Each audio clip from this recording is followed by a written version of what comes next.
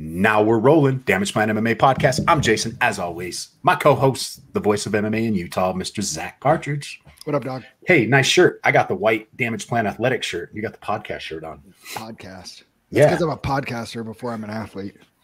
So we have another fighter spotlight. Welcoming Mr. Elias Landau to the podcast. Elias, welcome. Howdy. So I just got to know, how many one-hit guys are you going to fight? All of us. You're just going to fight everybody? Just line them all up. Anyone that comes in front of me, I'll fight.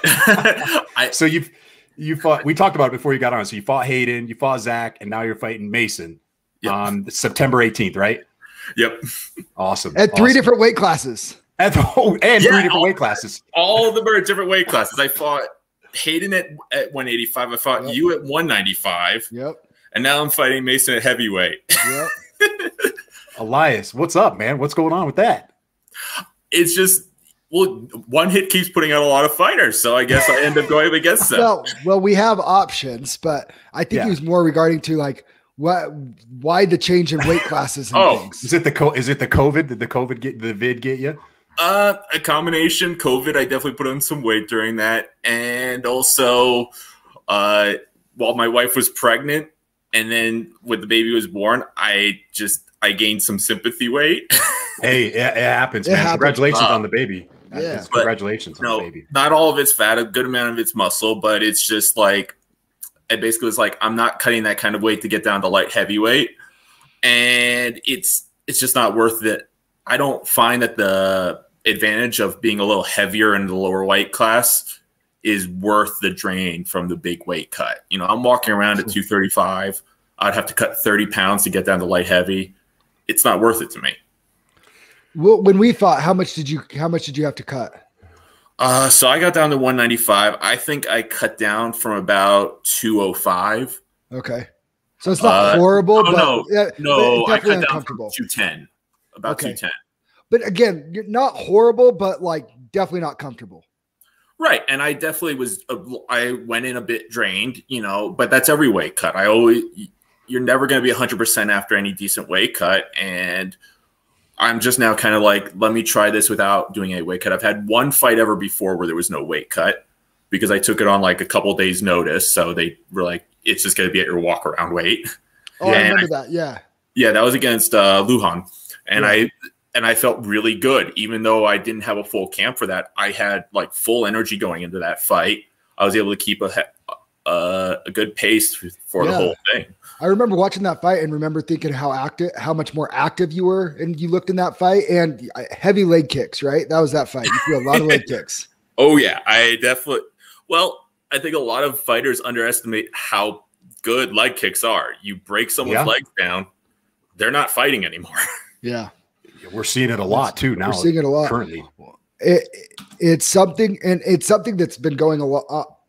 I think more and more knowledge is starting to come out that rather than being big for the weight class, you're going to perform better to just feel better going into the fight. 100%. Yeah. Because I keep pointing out to Robert Whitaker. He was a pretty average welterweight. And then all of a sudden he's like, forget these large weight cuts. I'm just going to hang out at middleweight now. And then champ, right? He became champ. I mean, Stylebender, he's the same way. He does. Walks around. He walks around low 190s. Yeah. And you see how dominant he is.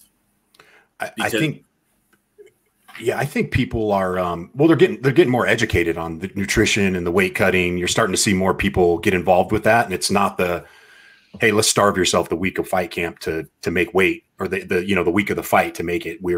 You're starting months prior to slowly get you to that point.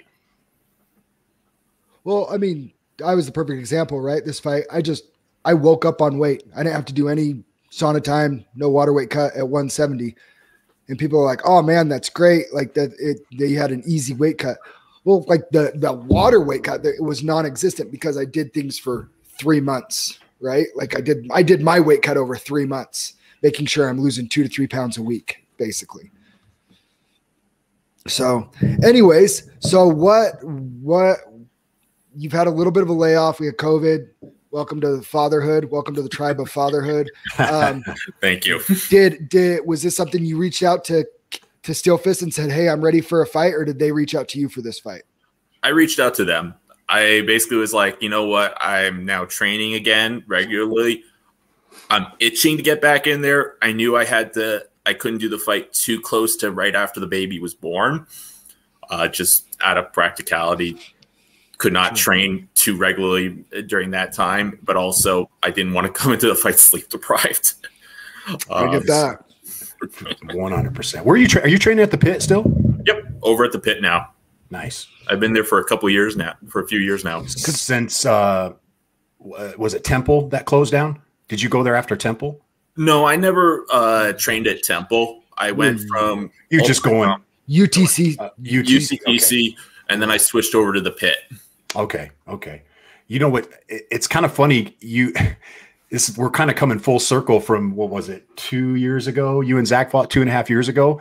And I actually was in the weigh-in picture because you weren't there yet to weigh in. And Zack had to go to I think it was a basketball game. Wasn't it college basketball, Zack? Yeah. March Madness. I had March Madness tickets. So I was there. I just happened to be there. And you hadn't arrived yet, Elias. So we talked to Kevin. We're like, I'll do the face-off. So the infamous face-off picture. I was having trouble with that weight cut. Part of the reason why I'm not doing big weight cuts anymore is I was sitting in the tub, sweating out that last bit, and then got it. It came down to the wire for me. I did make weight. We should 100% have fought at 205 for that, because that was my biggest weight cut that I ever did. I cut 12 pounds. I cut 12 pounds that morning.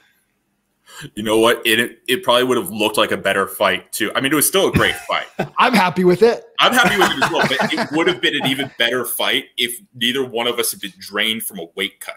Yeah. No, because the dumbest part about that whole thing is I had March Madness tickets, and if anybody's familiar with March Madness, is they have 4 games at Vivint throughout the day. So I got up at like 5 a.m. Me and Kyle Frazier went to Vasa, went and cut all my weight, cut my 12 pounds, saw 195 on the scale by like 9:30, hopped, went home, showered, put clothes on, got 2 packs of gum because I knew my mouth was going to be dry. And then I just went and sat at Vivint for the entire day and watched college basketball miserable. It's so dumb. Oh, man. Crazy. So, Elias, what do you know about Mason? I'm sure you've seen him fight. You guys are all local guys, but what do you know about Mason? What are you expecting from Mason out of this next fight? I'm trying, when I fight, I try not to necessarily have too specific of a picture of my opponent, just because opponents change big time, especially he hasn't fought also in a couple of years because of COVID. Yeah. So I don't know what has changed. I fully expect him to have hard hits. I know he can put power behind his punches. I think that I'm probably the stronger grappler compared to him, but I don't really go in with a game plan of saying, oh, this is this guy's talent, this is his weakness. I'm just going to go in there, start standing, I'll hit. If I need to, I'll take it to the ground. I feel comfortable in whether it's standing or on the ground. Where do you think that you've grown the most since we last saw you in the cage? Probably my striking. Yeah. My grappling has, of course, still improved a bit over time, but my striking, I've really tightened it up a lot. I've worked on certain weaknesses. One fight I've gotten caught with letting my hand drop a bit. Yeah. Which was not a fun experience. So I've learned that the hard way, and I've really worked on my head movement. But yeah, overall, my stand-up has gotten a lot better, I think, since the last time I've been in the cage. Well, and then you're training at the pit and with the strikers that they have there, like Marco Sanchez and some of the boxer heavy people too. I'm sure that helps. Oh, it helps immensely. And then it also helps. We have a lot of very good wrestlers over there. So that's helped out with my takedowns and my takedown defense. That was something that I wasn't really getting from before. Usually, my jiu-jitsu training was pretty much once it got to the ground, there wasn't a heavy emphasis on getting it to the ground. Yeah. So that's helped out a lot now as well. Okay. Nice. I'm excited for this fight. I was really intrigued. Obviously, a former opponent versus a teammate. It'd be really interesting to see kind of the stylistic difference. Where Mason, he was a wrestler in high school, so I mean he he's shown some pretty decent wrestling ability in his couple fights, and I roll with him regularly. I think this is going to be a really fun matchup. And two guys that here's the biggest thing. I used to always say ring rust wasn't real. I think it was all mental and it was all in your head.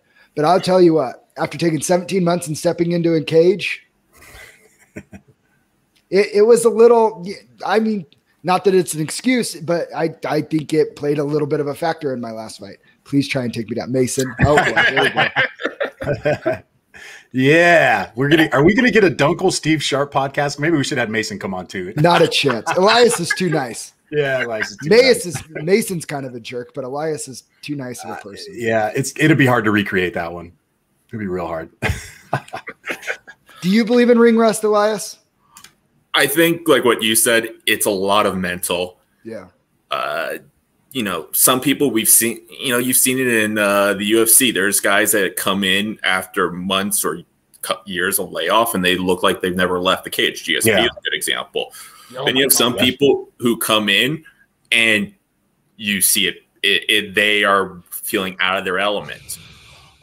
So I think at the end of the day, it comes down to the individual fighter. I don't think I'm going to really have a problem with it. I've been training. I train hard. And Mason's in the same boat. I think every fighter's in the same boat right now. We've all gotten this massive layoff that none of us wanted. For some of us, it's worse than others. Especially any fighter who was like really like just skyrocketing and was like at that point where they were going to like probably jump to the next level to a higher level promotion.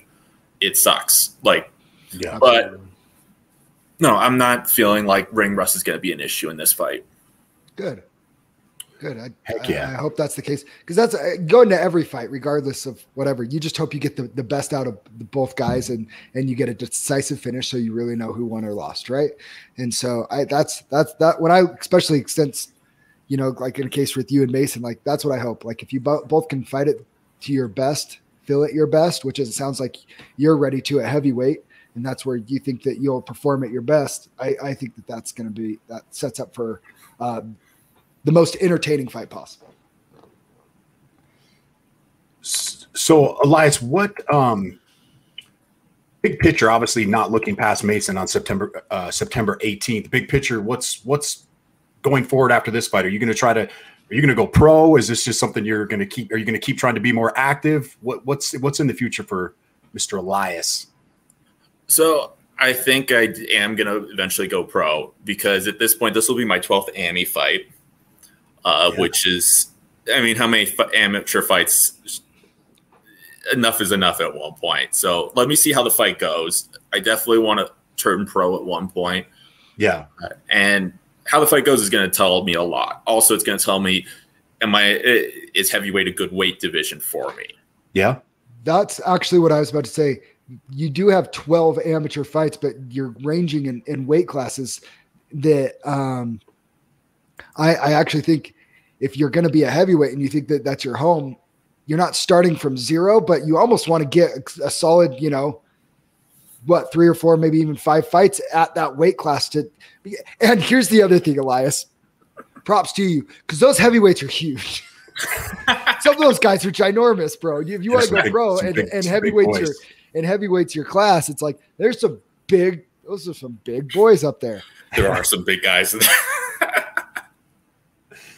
I mean, realistically, Mason would be the first one to tell you he should probably be fighting at 205, lose some weight and be fighting at 205. But our boy Fiji that just commented, he's an amateur heavyweight. It's like, he's a legit heavyweight and he's ginormous.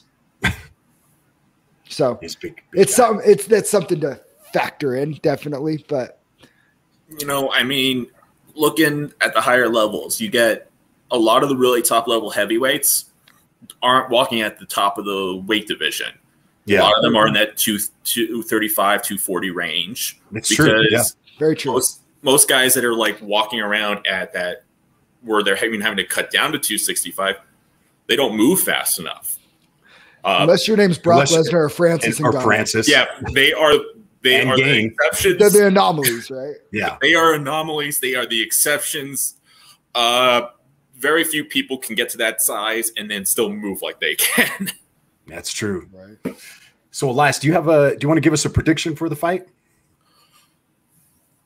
I think my prediction is I'm going to win.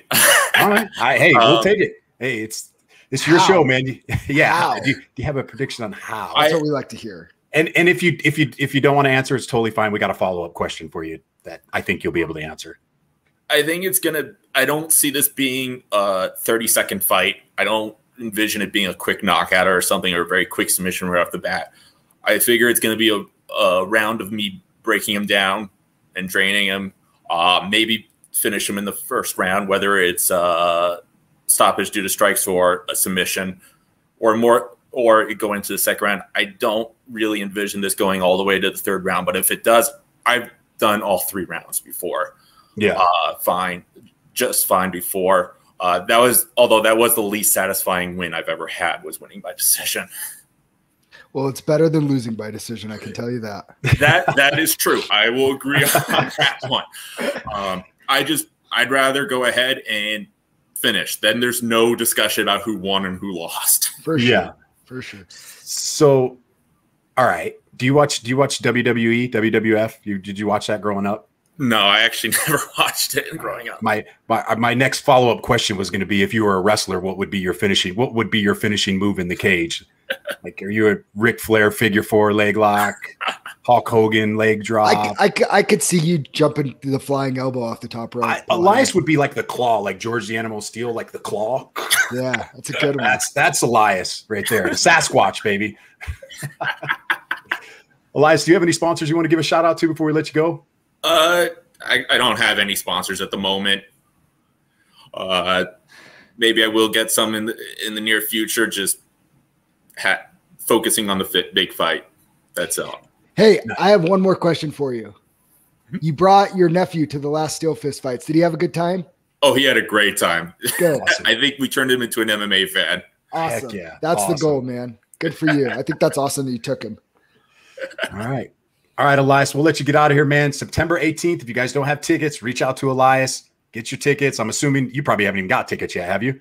I got them last week, actually. Oh, okay. Sweet. So cool. Hit Elias up. That place is going to be it's going to be sold out.